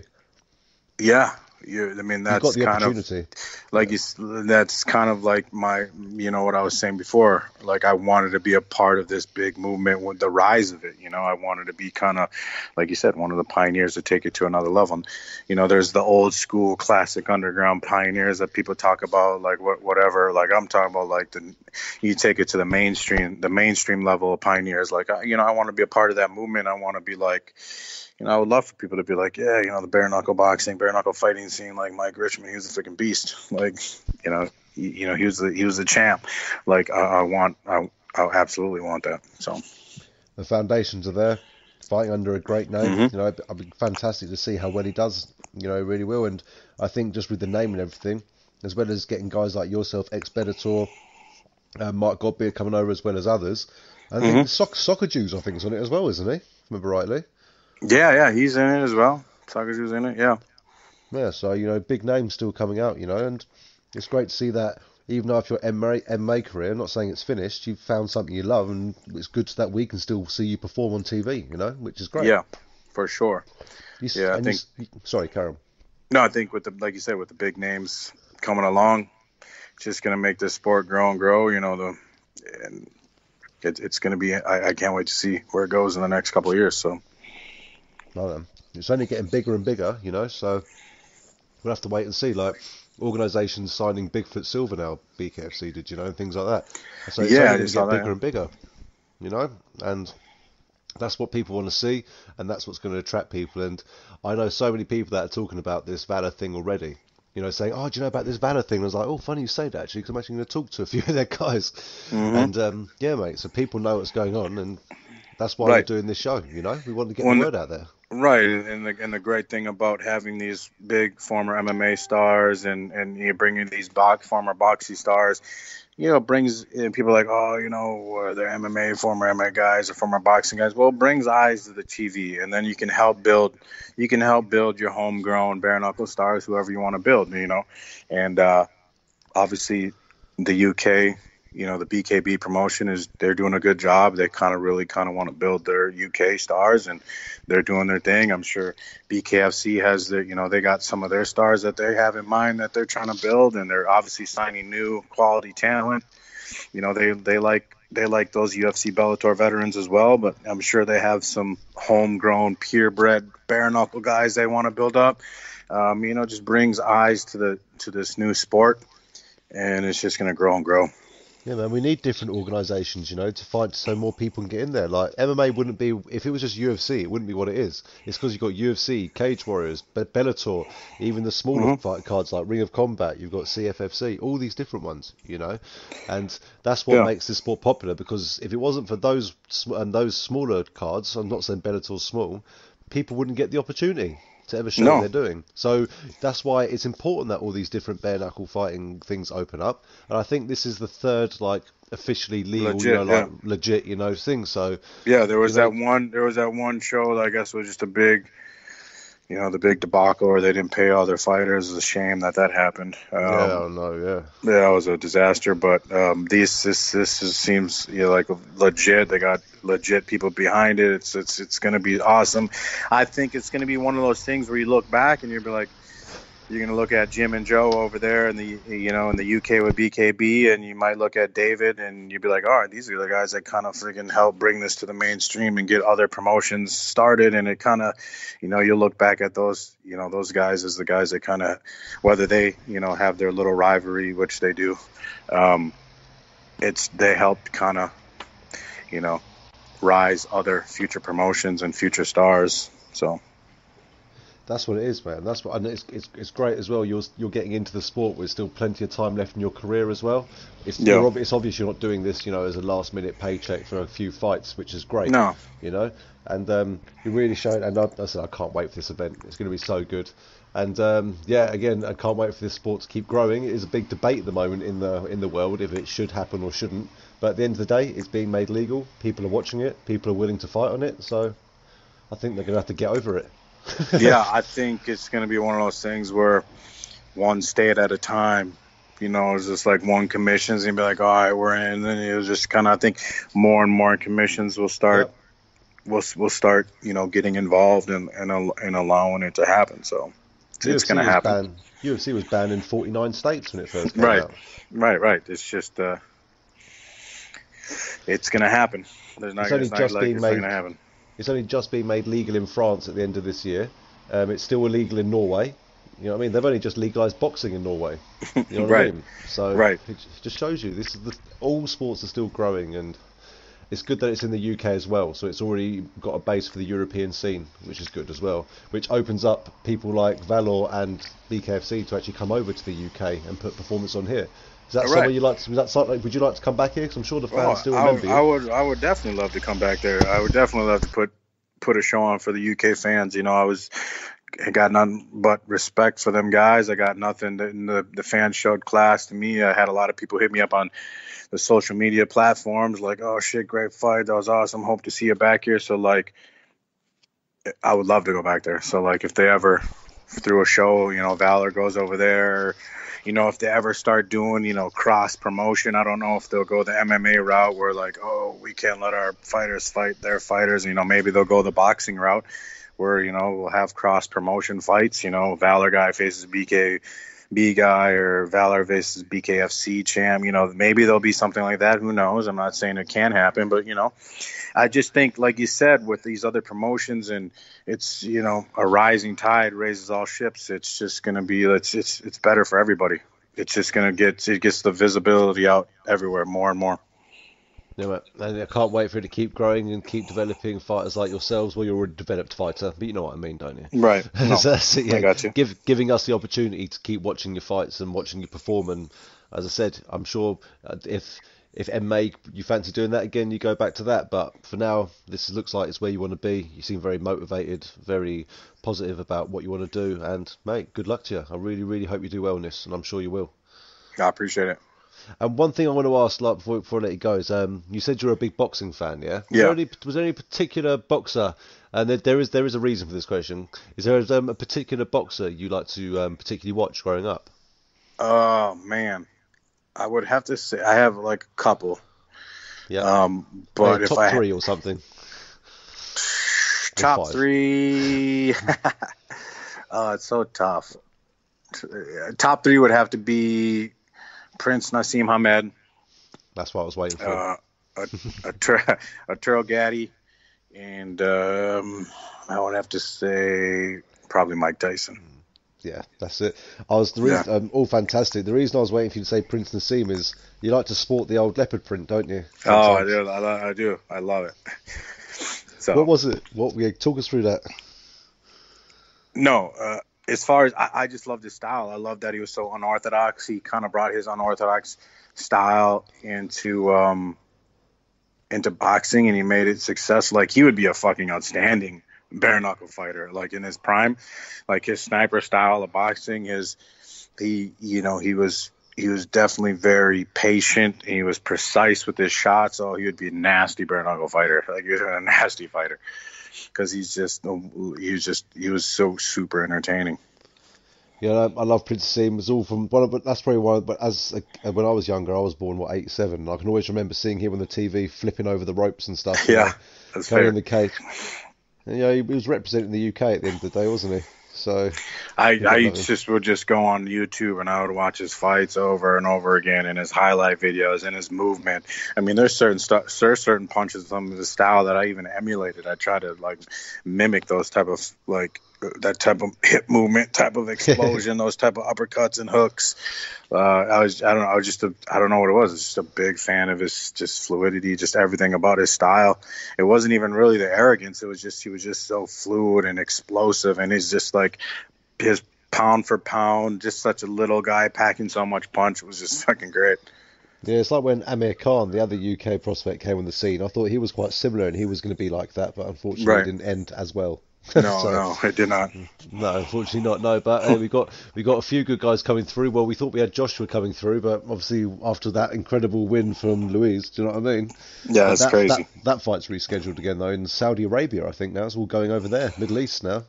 Yeah, it's crazy they had it out there coming in. I think if they're having it in December, but it's a weird place to have it. But I mean, I'm sure they offered a shit ton of money. Oh God, yeah. You know those. The Saudi princes and kings and all of them are. Yeah, I can only imagine. Yeah, they find $1 million just sitting down the back of the couch. You know what I mean? Oh yeah. I mean, you hear. I don't know if you're a big pro wrestling guy. I watch it here and there. I got a buddy of mine who's a diehard pro wrestling fan, but like the WWE will go to Saudi. And they'll go to Saudi, and like the money that they're paid, like, hey, we want a certain wrestler to come out here and wrestle for the show. Give him $5 million, like for one event. It's just like crazy. Yeah, that's madness, isn't it? You know, yeah. And like we want HBK to perform. Give him $10 million. Yeah, but do you know what? I don't watch pro wrestling anymore. I used to watch it a lot when I was younger and stuff. And right. I flicked it on not that long ago. I'm thinking, they're still in this? Oh, yeah. They're still fighting. I was thinking, when you see people like Triple H, I'm thinking, what happened to him? I thought, what happened to DX? Do you know what I mean? Like, you've aged. Right. You know, and Ric Flair, I think. And I was thinking, oh my God, what's going on? You're all still there. Ric Flair was old, and I used to watch it back in like the Royal Rumble 1990 he was old or something. Back then, right? So it's interesting to see that. They just love the business. They just love it. I mean, a lot of them get paid very, very well. I hope so. If being thrown off a Hell in a Cell through a table like old Mick Foley used to. That was crazy. You watch them, it's funny. It might be fake, but the pain's not fake. Put it that way. No. I mean, they're definitely entertainers. It's definitely sports entertainment. They definitely are. They're putting their body through some strain, no doubt. Yeah, don't get me wrong, you are as well, you know. But right, I definitely am.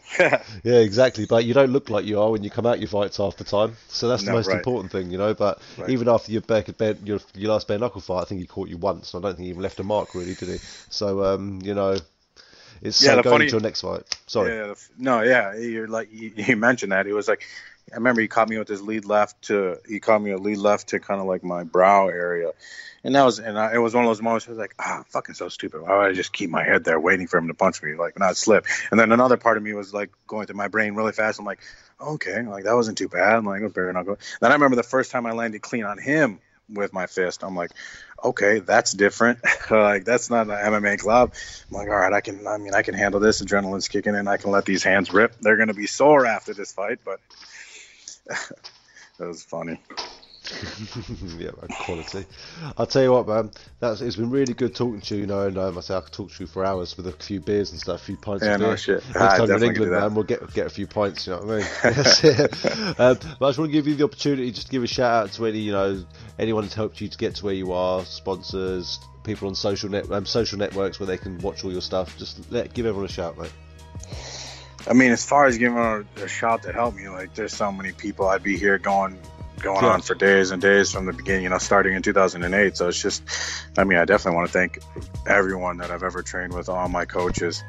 And then as far as social media, you can find me. I'm trying to even think what my Instagram handle is, The Marine Richman. My Twitter handle is Mike USMC Richman. Got a Facebook fan page. I mean, I don't use it as much as I should, but hit me up on those social medias. I try to stay active. I try to comment back on people that hit me up. I do appreciate all the fan support for sure. And yeah, man, I'm looking forward to this. Oh, so are we, mate. So are we.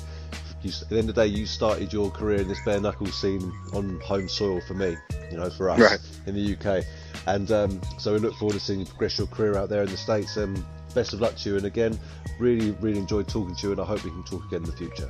Yeah, I appreciate it, man. Thank you. Cool. Have a good evening, mate. Yeah, you too. Bye. Hello, my name's Chris Allen, and this is the Martial Arts Chat podcast. Today I'm being joined by a brand new organisation's fighter called Valor, owned by Ken Shamrock, the legend. He's opened up a new bare knuckle fighting competition, and we have such a veteran and legend himself in Estevan Payan. He's fought in multiple organisations, fought some of the best fighters in the world, and I'm honoured to be joined by him today. Estevan, thank you very much for joining us. What's going on? Just see what goes on today with you. That's it, man. Cool. What you've been up to recently? I have a typical life, I run my gym, train people, then I do those side jobs on the side, and I have this fight coming up, but I think people don't realize that it doesn't matter if I have a fight or not. I'm always training, trying to learn new things. Like they say you can't teach an old dog new tricks, but you can teach him better ways to do those tricks. And do you feel like, even though you've been competing for such a long time, you're still actually learning new things? Yeah. The biggest change with me was when I started going to school. Like, I figured, working out, there's a lot of science in working out. People just think, oh, well, you lift this weight and this. And when I went back to school, I was like, oh my God, like, whoever showed me all this shit are idiots. Like, that they're doing it all wrong. Took a couple exercise science classes, some health and nutrition, and just like, man, I've been taught by a bunch of dummies. That's it. So just as you said, just as you get older and wiser, as they say, you're still well in your fighting career. Definitely. Oh yeah. Definitely. So would you say? So you've got your own gyms now. Do you mind me asking what's the name of your gym? I just got the sign that says boxing and fitness. I teach kids to work out, and like I've got a kid who's he's got like an undeveloped arm, and then all of a sudden like it's tripled in size, like his whole body's changing again. And I have another kid who's just skin and bone, same thing. They're like, the kids are all ripped up. Like, they started school this last week, and all these kids are trying to figure out how they got so ripped and muscular. And it's hard, but I'm not a believer in genetics and anything. I'm like, you can alter your genetics.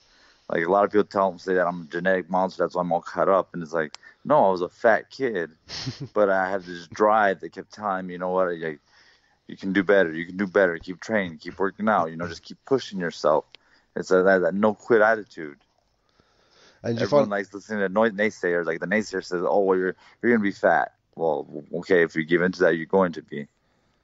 And do you think it's really important as well that kids are learning this at such a young age, like now, while they're still sponges, taking in everything? Well, we're a sponge no matter what. Sometimes it's just the mentality. You think like, okay, I know it all. But like I said, not only like the kids, like one of the kids I teach, his grandma actually got him to start training with me, because his grandma started training with me first, and she's 67 years old. She's like 65 at the time. The lady came in hobbling in, could barely walk. She's got rheumatoid arthritis. And since she's been training with me, the lady's lost like 15 pant sizes. She can box now. And like I said, now her grandson is training with me too, and he's loving it. So it must be nice as well, like seeing like all sort of families getting involved. And it's the first time I've actually spoke to a fighter who had the 65-year-old come in their gym and start training. Yeah. And it's usually their parents or their brother, cousins, but no, this time he followed his grandmother.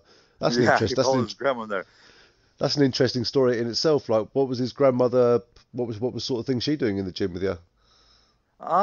Same thing with always. We would Cool, do man. 4 rounds on the mitts. Like, well, I have it warm up. You know what I mean? You gotta get that bone, the body moving and loosened up, so you don't pull anything or strain anything. And then I started working mitts with her, and then do 4 rounds of mitts, and then we lift for like 15 minutes afterwards. No, And like the lady, she's like, her size improved. Her overall health has improved. Like the doctors are like asking her what she's doing because she doesn't need all this medication. And it's one of the things I learned in going to school too, is the body's a self-healing organism, but we don't look for freaking we just want that easy antidote that's gonna make us forget about things instead of putting in the work to actually fix ourselves. well, that's what a mentality that everyone should have, and it's great. Yep. It's great that people like yourself are trying to really push that message. And as a teacher Well, yourself, that's the thing too with the grandson. The grandson had asthma. Like yeah, he'd been running, got really good at running, and I'm like, okay, like he's good to run. And then like one day I'm like, okay, let's go on a run together. And I took him for a run, and freaking about like halfway through the running, this asthma started killing him, and I was like, oh shit. He's like, what's wrong? I was like, I just realized I'm like, in your matrix, I'm like, yeah, you're the man. You can show up all the other little kids that I train, but it's like in my matrix, I'm like, I'm the fucking man. And then, but then I helped improve his breathing because I figured out what was wrong, like why he was having problems with breathing. And like the kid hasn't had to use an inhaler in like months. He no longer even uses it. no, it's fantastic. And it must be great for you as well, like you said, with this vast knowledge of wealth, and vast amount of wealth that you've gained over such a period of time, to be able to actually give back and physically see the actual differences you're making. Oh yeah, like I said, if you looked at these kids, like they talk crap to each other. Like like I tell them, it's not bullying or anything. We all just joke around, you know. It's locker room talk. Like you got America where they talk about bullying. I'm like, no, it's fucking kids bullshitting, talking crap, you know, being kids. And that's one of the things. Like with me, like the kids, they'll talk crap with me, and I just talk it back. And they're like, dude, you're really good at talking crap. I was like, well, yeah. I was like, I got to deal with a lot of people on the internet. I was in the army, you know. I've dealt with talking crap all the time. That's amazing. It's actually amazing just to hear that first part of your story. To be fair, you know, it's what you're giving back at this part of your career. And what's great about it is that you obviously feel like you're not working as well. I'm sure it doesn't feel like work, does it? Oh yeah, I tell everybody when I train kids, like it's not even work because I enjoy doing it. Like even sometimes, like I'll get done sparring, and the kids are just like, "Are we sparring today?" I'm like, "All right, let's go." Like because like I don't let them spar each other. You know, the only person they're allowed to spar with is me. Yeah. Like, and that's like terrible because the first few times I fought for like the first month that they spar, all they gotta do is try to hit me for 4 rounds. Just try to hit me. That's it. Follow me around trying to hit me. You know what I mean? And then after that, I build it up to them. Then I'm gonna start hitting them to the belly a little bit. Like I'm gonna let them, you know, I'm not gonna break their ribs or anything, but I'm gonna show them what it's like to get hit. And then they start to catch that rhythm, and it's like, okay, now I'm gonna hit you in your head a little. Then they catch that rhythm, and then okay, now the punches get harder and harder. And the better they get, the more I improve. You know what I mean? Instead of just putting 2 kids, well, they're the same level, they don't know what they're doing. I'm like, okay, they don't know what they're doing, but now they got this big error margin that he got because they can get away with this guy. But it's like, well, of course you get away with it. He's another dummy, and it basically turns into the blind leading the blind. And it's great that you notice that straight away, and you identify that straight away in your guys that you're teaching at such a young age. And to be fair, and you've got to obviously make sure they understand that the reason you're saying you're only with me is to protect them. Is that correct? From any injury? Oh well, it's just protecting them, and even some of the kids. Like I tell them, I don't want them to get hurt, and at the same time, too, like one of the kids, like he goes to spar with his friend. I'm like, dude, don't be doing that. He's like, why not? I was like, because then you hurt one of them, guess what? Your parents are getting sued, and you guys aren't rich. Like, You know what I mean? Like, they got to understand. Like, I tell them it's a game, but it's a game you play for keeps. Like, you know, you're trying to hurt each other. No, that's it at the end of the day. And it's teaching them good discipline as well at the end of the day, which is great. Well, that's the thing. Like, with discipline, I help people discipline. Like, I'm not one of those fucking dicks, like, about a sensei. I'm like, they call me Estevan. They don't call me fucking coach or whatever. I'm like, my name is Estevan. I don't fucking need to pound my chest, call me master or sensei. Like, My name's Estevan. That's it. You know what I mean? Like that most of those guys that want all that shit, it's an ego. I tell everybody I don't have a fucking ego. I fight because I like doing it, and I work with the kids because I enjoy working with them. Well, that's fair enough. And I said it's not. As I said, you obviously enjoyed doing it. What you started? Oh yeah. You started fighting your pro career. What we're talking what now? Like well over 10 years. It was like 12 years ago now, or something like that. So, I'm sure it's something you enjoy. As you said. Oh yeah. When was the last day you actually felt like you went to work? That's it, isn't it? Well, no, I fucking work the weekends. Like I have long weekends because I do security. And oh man, it's a headache. It can be a headache sometimes in the security job. And yeah, but I go to that security job and I work from I leave home at 8, and then I work there till about 4 in the morning, and I get home about 5 in the morning. Wow, man, crazy. Well, you got to do what you got to do, haven't you? You got family support and things like that. So what, Monday to Friday, is it just solid training for you still then, and running your own gym? Yeah, that's basically what I do. Like, and then I got to try and maintain, running. I got to maintain my weightlifting, my bag work.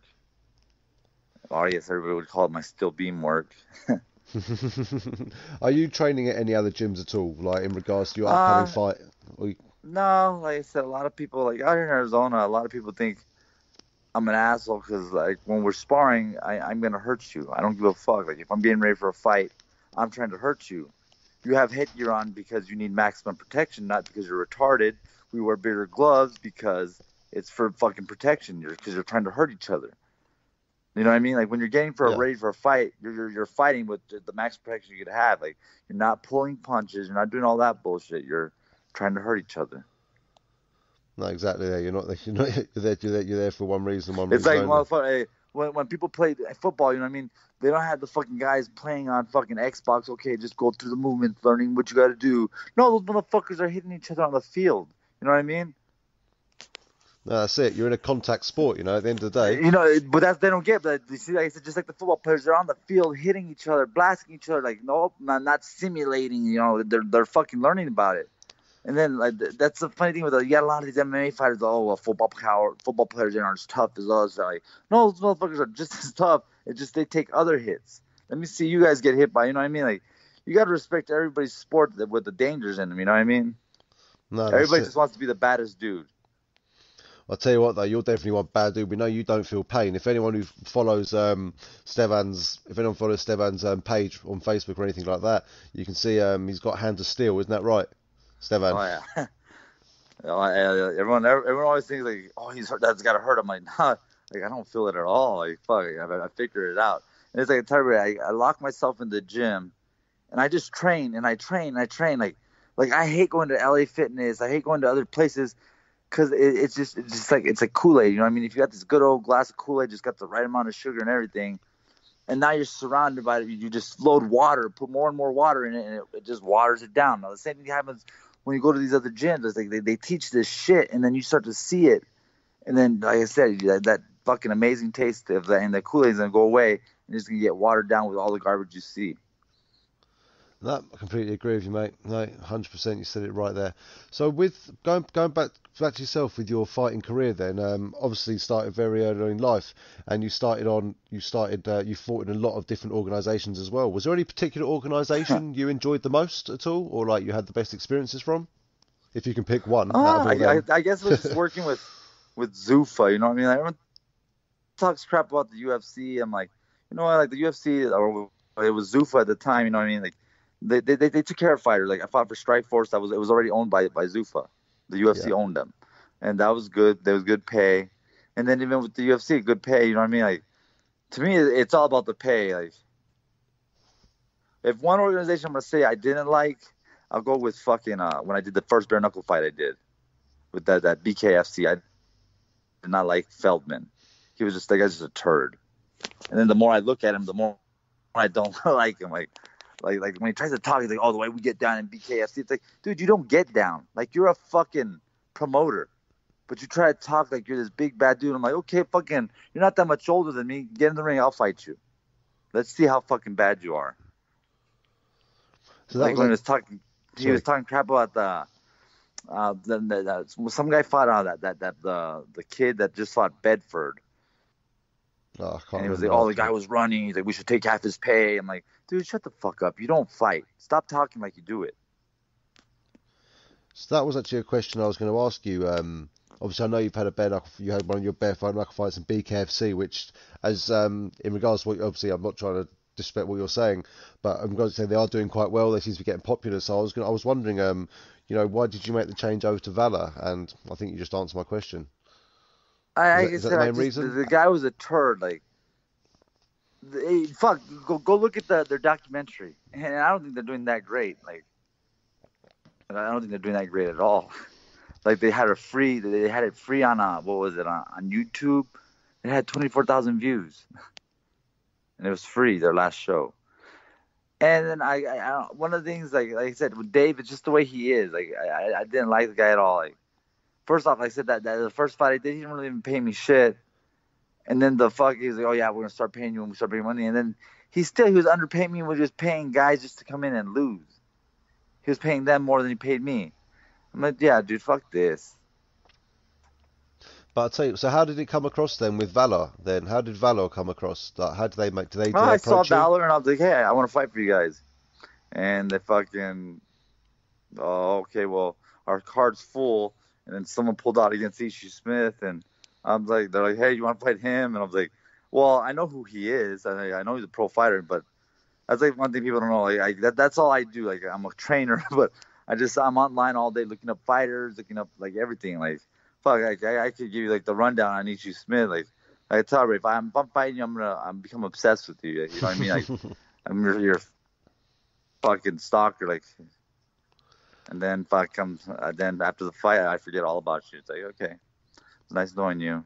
It's that one night stand. You know what I mean? Like, you try everything to get it, and then you get it, and you're like, all right, nice to know you. Well, you were successful in your bare knuckle fight, weren't you, at BKFC? Yeah, I beat the shit out of that guy. Here's one of the things that pissed me off even more about Dave. Yeah. So my fight was supposed to be at 155. The morning of the fight, he calls me. Hey, he can't make 155. But can you fight him at 158? I'm like, oh, fuck, I'll fight him at 158. I'm not going to beat the shit out of him. Then we get to the weigh-ins. 30 minutes before weigh-ins, hey, Estevan, he can't make 158. Will you fight him at 165? I'm like, are you fucking kidding me? Did he even try to lose weight? You know what I mean? We were supposed to fight at 165, and now I'm fighting you at 165 when we were supposed to do 155. And then I was like, okay, well, I want his whole fucking purse. Oh, we can't do that. He's like, but we'll take care of you. Don't worry. So they gave me an extra $1,000 for, or they're like, we'll take care of you if you put on a show. I beat the shit out of that guy in less than a round. I knocked him out fucking before the first round even ended. So in 2 minutes he got knocked out. Wouldn't get up. And they gave me $1,000. I'm like, are you fucking kidding me? You know what I mean? Like, and to me, I'm just like, oh, okay. You know what I mean? Like, it's their first show. I'll let him do it. But then the second time when the second show, they wanted me to come back and fight again. And he didn't really offer me anything more than what he already paid me. I'm like, dude, like, you're paying fucking turds more than what you're paying me. I'm like, yeah, fuck that. Like, I could get a lot of broken bones. Like, there's damage I could take. And then so dicks like you can talk about how bad you are? Yeah, it's a shame though, to be fair. It's a shame it ended like it did with you at Bare Knuckle Fighting Championship. But at the end of the day, you found a new calling in Valor, and you obviously. Yeah. And how obviously have you spoken with Ken Shamrock as well and met him? No, he just messages me on Facebook. You know, like, I know who Ken is. You know, fuck, he's a pioneer, and that's another thing I enjoy of helping Ken. You know what I mean? You always see people talking about fighters like they get fucked over, and it's like, oh, okay, well, you know what? Here's a pioneer of the sport who's helped build it. Now you guys can all help him by making his organization great. You know what I mean? By following his organization, not following Dave Feldman, some fucking dick who fucking claims all this shit. Like, oh yeah, like I'm the first person in the history of the world for bare knuckles. I'm like, dude, bare knuckles been going on for fucking years in the UK. You know what I mean? Like, talking about all the history of the world. We're the first to legalize. Like, so I can't stand that prick. Like, I wish he would try to fucking, since he says, like I said, he's a bad dude, fucking, how they get down in BKFC. Like, Well, okay, we'll fight. I'll fight you in your fucking own show then. Do you feel because like Ken Shamrock's had that career, he's had that Ken fighting Shamrock's career? had a career. The guy, he's helped fucking build MMA. You know what I mean? He was one of the faces of MMA, the start, and keep pushing it and pushing it.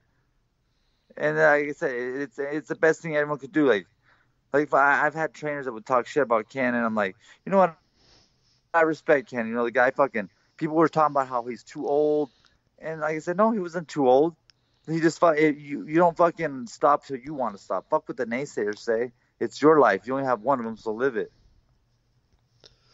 That's it, man. And I said it's good to see you found somewhere else, where you feel like you compete and you feel like you're going to enjoy it more. You're going to get on better with the owners and have a slightly better career there. So what is your long-term sort of thing? Are you just going fight to fight at the moment, or are you looking to try and stay active doing this sort of thing? I stay active. Fuck. I fight whenever people offer me fights. Like, I'm always fighting, and just like I tell everybody, we don't get old because we play. We get old when we stop playing. That's it. It just.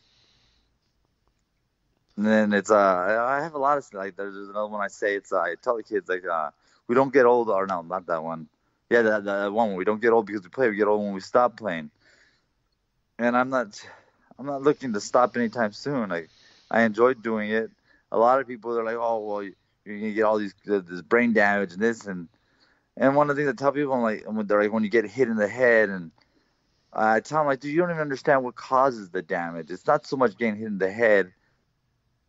I explained to him, it's your brain stem. It's the back of your head what takes the damage. Like, think about when you get in a car accident, the whiplash. Now it's the same shit.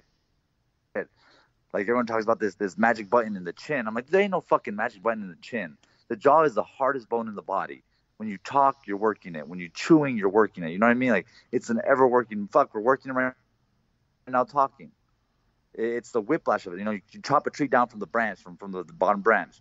Same thing with your fucking brainstem. You chop it down from the neck. It pushes everything back. You hit the head and the forehead. You got all the weight to help fight it. That's an interesting way actually put it, to be fair. So I'm sitting here just picturing all these like these ways you're explaining it, to be fair. And it makes complete sense, mate. And no, and you're right. And people just don't understand, keep making these comments about it. And if you're gonna, a lot of people like a lot of people don't understand. But then like when people come, like I don't even really train any young people. I train older people. Like people like I have a guy who I trained at 72 years old. Wow. The doctors like him. Then I had the other lady, the kid's grandma. Like, doctors want to know what they're doing because their health is changing, their lives are changing. You know what I mean? Like, I can tell you don't get old because you play. You get old when you stop playing. Age is just a number, man. Look, Randy Couture thought he was like 48. You know what I mean? He was fighting people like Brock Lesnar and stuff. Yeah, it didn't turn out the best. No, dude. I looked up one of the oldest. Look up the oldest fucking bare knuckle. Some guy retired at 72 back in the day. What was in his the 1800s. Record? I don't know, but he was 72 years old when he retired. Wow, man. And back then as well, that's like past life expectancy. Well, it was back then, like I said. Now everyone keeps getting softer and softer. It's like everyone's fucking entitled to something, like. And fuck, who knows? They probably would have retired him with all these commissions now. Like, oh well, you got to retire because you can't do this or that. It's like you're gonna tell me, or because you could possibly die in this fight. And it's like, well, you do realize when I went to Iraq, I possibly could have died, but you guys didn't stop me from going. You know what I mean? You guys send kids to war left and right. But that I choose that, okay, like, if I can die, like, that should be my choice. Okay, I could die. Fuck it. You know what I mean? I know you got these commissions and accept it, and they'll follow the rules. That's it, mate. No, that's it. And that's what a lot of people might not know about you as well. See, a lot of people know you closely will. Is that, you haven't always been a fighter. You also fought in a cage and you fought for your country. And give us, if you don't mind talking about it, give us a little bit. It wasn't so much of fighting for my country. Like, I'm not that whole patriot American. Like I told everybody, I grew up watching like fucking Platoon, Full Metal Jacket, and I was like, fuck, I want to see what war's like. Like, what's it like to kill someone? You know what I mean? Like, fuck. Well, you get away, do it for fucking where it's not illegal. You know what I mean? Well, and fair then enough. I went and did the fight, and I was like, and then it actually humbles you a lot. Like, you see everybody that's suffering, like you see what really goes on over there, and it's just like fuck. Like, then after that, like I just take out like care packages and give it to people because Yeah, you just want to help people instead. Like I told you, I went in there wanting to fucking kill and give that all a try. Like, and then I was like, yeah, that's not for me. Like, I'd rather fucking help the people out. Did you find it really help, like, make you appreciate in life what you really have and what people really don't have? Well, you never know. Like in America, we always talk about how all these countries are so poor and they don't have food, and it's like you don't realize, like, and I learned that in one of my my health classes I took at one of my colleges I was going to, and they say, like, we talk about how poor everyone is, but then a lot of other people, they look at us, we're poor because a lot of the food we eat, it's not food, it's just fucking chemicals. You know what I mean? Like, we can chemically engineer fucking food now. Like, it's not real food. But everyone else is poor and they can't have food like we do. It's like, well, no, we don't have food. We have chemical. It's one of the things I teach the kids. I train. I'm like, make sure it's food. I'm like, if you can't kill it or grow it, it's not really good for you. That's it, mate. You're right. And how can we also live in a world now where people still aren't eating with all the money around? Yep. You know? Yep. There's so much money in this world. How are people still drinking dirty water? It's the biggest question, isn't it? But hey, man, that's where people like you are bringing, like, these younger generations in to get them away from getting into sort of any sort of criminal stuff or anything like that, and they're learning a discipline. Oh shit! I tell these kids, like, everything. Like, these kids, like a lot of stuff. Like, the way I teach them, like, about sugar. Like, I'm like, dude, that's a lot of fucking sugar. They're like, because like in America, there's like 33 grams of sugar, and I tell them, like, I understand what 33 grams are, and they're like, how do you know that? I was like, it's like, well, I wasn't always a good guy. Like, I used to sell drugs, and, like, yeah, that's a lot of sugar. I was like, when you measure it out in grams, I'm like, oh yeah, I'm like, fuck, that's a lot. And then I would show them, and they're like, but you know what I mean? Like, I put it in their heads, like, of what things really are. I don't sugarcoat it. I just tell them what it is, and they're like, oh shit. Like, same thing. Like, I tell them, like, I was like, yeah, dude, I used to fucking do coke. Hello, mate. I'm here. Yeah, I'm listening, man. Oh, okay. Sorry, yeah, I'm just listening to your story, man. Yeah. I'm happily listening in, man. Yeah, but I tell them, like, I used to do all that shit, and I tell them I don't do the whole, like, oh yeah, cocaine, it's bad, slap the hand. Like, no, I tell them what it fucking does. I'm like, dude, I got a fucking hole burnt to my nose. Like, I can fit my whole pinky in my fucking nose. Like, I tell them, what it actually does to you, not just it's bad. Like, no, and like they sit there like, oh fuck that. Like, you know what I mean? Like, fuck, I got these kids afraid of sugar now. Like they tell, like, one of the grandma, she's like, yeah, he'll tell me, like, that's too much sugar. It's got too much sugar. That's good though, mate. Like, these kids, sometimes they learn better off their. I know you don't like being called the master or sensei, stuff like that. But at the end of the day, well, it's just like I said, you guys learn off of my mistakes. Like, yeah. I tell them, I teach people from my mistakes. It's like, you know how everyone always talks about, if I knew what I knew back in the day, I'd be a millionaire. And I tell everybody, like, okay, well, one of these, I tell you, there's one family that did that, and they got away with it. They took everything they knew from back in the day, and they became rich. And it's the fucking Mayweathers. Think about it. Those uncles, his dad, they took everything they knew about boxing, and they put it in fucking Floyd. And now look at them. Yeah. Like, I tell everybody, everyone talks about how dumb he is. I'm like, how can you call that guy dumb? He's fucking rich. Exactly. Oh, well, when he stuttered when he reads, I'm like, well, guess what? Some people stutter when they read because they're nervous. It's not so much he's got brain damage. He could probably just been nervous. Yeah, look at Mike Tyson. He's got a stutter. Yeah, fuck, Tyson. But even with Mike Tyson, like, people talk about how he was greater than Floyd. I'm like, I don't think Tyson was that great. Tyson, look at when he actually fought fighters that are well known. He lost to them. But if you look at everyone else on his record, like, who the fuck were those guys? But everyone talks about how big and bad he was. To me, like I said, if you look at Floyd fought everybody. Yeah. And then they were all bigger than him. Tyson, like I said, who did he fight? Evander Holyfield? He lost. Lennox Lewis? He lost. Look, he made Buster Douglas famous because he was knocking everybody out that he was supposed to knock out, and then when he fought someone that no one knew about, got knocked out. So it's not what it's about, is it, really, sort of thing. And also, another one that had a bit of a speech impediment was the famous British boxer Chris Eubank. And he was an incredible boxer as well. And his son's doing quite well as well at the moment, to be fair. Yeah. We've got some good British guys coming through slowly but surely. But you know what? You're seeing a lot of boxers moving over to this bare knuckle thing as well. Like, look at Paulie, was it Malignaggi? Is that how you pronounce his name? Yeah, Paulie was that was a shit fight. Like, I watched that fight, I'm like, come on, you guys, you're gonna fucking fight? Like, people paid money for this, you know what I mean? Like, That's what I think. Like when people like if I'm fighting a fight where I know people are paying money, it's like I'm gonna entertain you. You know what I mean? Like I know what I go to watch, but to me, like I said, I go to fight. I enjoy fighting, dancing around. Like people talk about footwork and this. I'm like, dude, just don't. If you're running, you're running. No, that's it. I don't call it footwork. I'm inside moving. You know, I'm in the pocket, moving in and out. Like I don't try to label things. It just, to me, fighting is all about acting and reacting. That's what it's all about. So what made you get into fighting initially? Like wanting to actually compete in combat sports? What gave you that initial push to do that? When I was a little kid, like, well, not a little kid, but when I was in high school, I was getting a lot of fights, and everyone's like, dude, why don't you fight? Like, you're really good at it.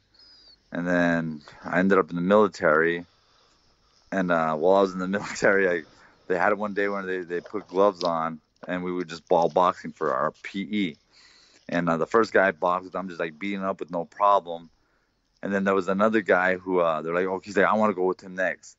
And like he throws a punch at me, and I duck it, and I freaking just clobber him with one punch, knock him out. And then everyone's like, holy shit, that guy's good. And then the instructor and me boxed. I ended up boxing with the instructor, and I ended up breaking his nose, and they stopped it, and we could never do it again. And then a couple of years go by, then I just, you know, I'm on this military base, and I'm just bored. And I'm like, fuck, like I find what was it? I think it was a jiu-jitsu gym I found. That I started training there, and then this one kid came over and he's like, "Oh yeah, I'm at this boxing gym. It's right around the corner. If you guys want to come check it out." I'm like, "Oh, okay." You know, I go check it out that Monday, and then fuck, next thing you know, Friday I'm fighting. Call it. Because I showed up to the gym Monday, and I'm like, they're like, "So what do you want to do? You want to get in shape? You want a six-pack?" I'm like, "I already got one of those." Yeah. And I'm like, "I just want to fight." They're like, "What?" I was like, "I just want to fight." And they put me in the ring with this kid that won the Golden Gloves, and they're like, it's like, oh fuck, like this guy can fight. And then, yeah, like I said, next thing you know, Friday I'm fighting. Quality. That's what it's lovely. It's great to hear. You know, so many people have different backgrounds and how they get into it and stuff. And you know, you've gone through it all. And do you feel fighting in the military played a big part to your mentality of getting in the cage and fighting someone in the cage? It seems like nothing compared to fighting in Iraq. No, I don't want to say the military. Like, just like my whole general upbringing. You know, like in high school, I started liking to fight a lot. Like, yeah, I'm really good at it, and I just I just enjoy it. Like I don't like fighting random guys on the street that don't know how to fight. I'm like, that's not fun. You know what I mean? That's just dumb. Like I've had guys come up to me before and they'll try to fight me, and I'm like, all right, give me $1,000. Then when I beat you up, you can give me another $1,000. Like, why would I do that? I'm like, because that's the minimum amount I make for fucking fighting. Like, you know what I mean? I don't do this shit for free. I like doing it, but there's risks. Like I tell everybody, you can risk breaking your hand. You can risk freaking getting cut. Luckily, I got VAs, so I can, even if I got in a fight, I can go get it taken care of. But yeah, I just don't want to put that fucking dilemma on anyone. No, exactly. You don't want to be getting, exactly, that sort of thing. And at the end of the day, you're a fighter, you're paid to do this sort of thing. And yeah, you know it's profession. It's not fucking two bums on the street. And I'll tell you what, though, what's interesting is, why did you decide to go to bare knuckle fighting, if you mind me asking, from mixed martial arts? What drew you towards it? I don't know, just hitting someone. I guess it is. To me, like, it's all fighting. Like, okay. It's like I do boxing, I do bare knuckle, I do MMA. I try to do kickboxing, but I couldn't find anybody. And I tell you, I just enjoy fighting. Like it's like it's an adrenaline rush. Like think about there's people who smoke weed. Like I never liked weed. Like it just put me to sleep. But when I would party, you know, I would do blow, and I'd be up all night fucking going crazy. Like, because you know, it's like an adrenaline drug. But yeah, and I guess that's basically what I am. I'm just an adrenaline junkie. It's your natural high, as they say, yeah? Getting in that cage. Oh, yeah. That's like oh, shit. It's time to get down. That's it, mate. You've obviously definitely got the right mentality for it. You're not well, that one of the things, like, when I was going to school, too, I learned was, you ever, like, how people talk about how nervous they get right before they fight? Like, I'm so nervous, da, da, da. Like, the one thing, and I always tell it, and people, when they start to understand it, like, oh, fuck, that's what that is. Because, you know, you got those trainers like, oh, well, you're just nervous. It's because of the fight. Like, no, it's not called nervous. It's your fight or flight instinct. Because notice when everyone gets in the cage, that nerve goes away. And it's like I said, it's not the nerve. It's you're in that fight mode. But before that, like I said, you're in that fight or flight mode where you're like, okay, am I gonna fight or am I gonna fucking flight? I'm gonna run.